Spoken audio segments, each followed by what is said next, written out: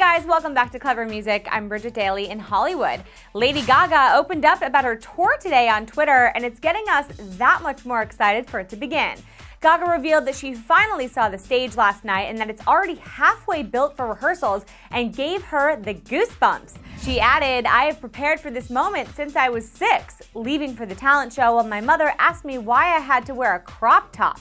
With my side ponytail, lippystick, and little halter, I replied, 'Please, mother, I've been rehearsing for weeks.'"